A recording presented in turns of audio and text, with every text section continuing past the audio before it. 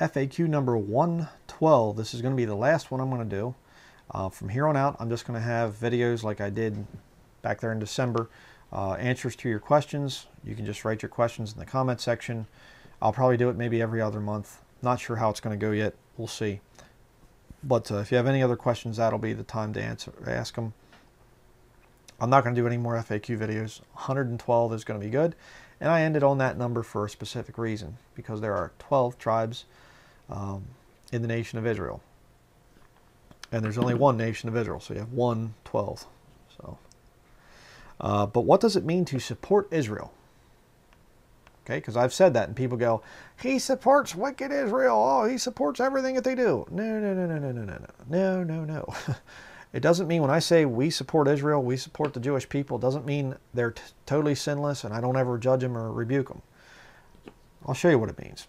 Romans chapter 11, verse 11. I say then, have they stumbled that they should fall? God forbid. But rather through their fall salvation is come unto the Gentiles, for to provoke them to jealousy. They haven't fallen in terms of God's totally done with them. Verse 12. Now if the fall of them be the riches of the world, and the diminishing of them the riches of the Gentiles, how much more their fullness? For I speak to you Gentiles, inasmuch as I am the apostle of the Gentiles, I magnify mine office, if by any means I may provoke to emulation them which are my flesh, and might save some of them. For if the casting away of them be the reconciling of the world, what shall the receiving of them be but life from the dead? People say, well, there's no scriptures that say that the Jews are going to come back, and you just read one. These, replacement theology nuts can't read plain English. It's kind of funny. Verse 16, for if the first fruit be holy, the lump is also holy, and if the root be holy, so are the branches.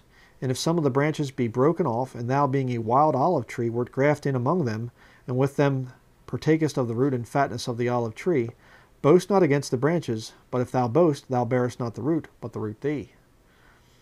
Okay, in other words, you're not supposed to speak against that nation of Israel, right, in terms of calling them wicked and satanic and all this other stuff. We wouldn't be saved if it wasn't for the nation of Israel and the Jewish people. This book is a Jewish book. Our Savior's a Jew. So be very careful what you say about the Jews as a people. Now you can say that individual Jews are sinners. That's true. But to start attacking the Jews and saying they're the synagogue of Satan and they're wicked and we should just destroy them and whatever else. No, you don't do that. Verse 19, thou wilt say then, the branches were broken off, that I might be grafted in. Well, because of unbelief they were broken off. And thou standest by faith. Be not high-minded, but fear. Now, this is a very serious warning here. For if God spared not the natural branches, take heed lest he also spare not thee. Behold therefore the goodness and severity of God. On them which fell, severity, but toward thee, goodness, if thou continue in his goodness. Otherwise thou also shalt be cut off. Okay? Now, people, there's debate on this thing back and forth, and they say, what does this mean? Does this mean you're losing your salvation? You're cut off? Does this mean your nation is cut off from God's blessing? Well, there's debate. You can debate that thing back and forth. I've talked about that in other studies. But the deal here is God has a specific purpose and plan for that nation of Israel. So when I say I support Israel, what I'm saying is the Jews gave me this book, the Jewish people, the nation of Israel. They gave me the book. My Savior is a Jew. So why then would I turn against the Jewish people and say, yeah, let the Arabs go in there, free Palestine? A Christian would never wear a shirt that says free Palestine. Know what I mean? They would never support the Arabs pushing those Jews out of Israel. When I say I support Israel, I say I support their right to be in that land. And I'll take it one step further. I do not support the Arabs. No Arab, Palestinian in other words, none of them have a right to that land. They should be pushed out. If I had rule or something over the world, I'd push every single Arab out of that nation of Israel and give it to the Jews. Only Jews can live here, sorry. Anybody else, get out. You're not allowed to be there. Pope, trying to put up your throne there in Jerusalem, sorry, out you go. That's what I'd say. That's what I mean when I'm saying I support Israel. I do not support the fact that sodomy is legal there. I do not support their wickedness. I do not support the rabbis that hate Jesus. I don't support them.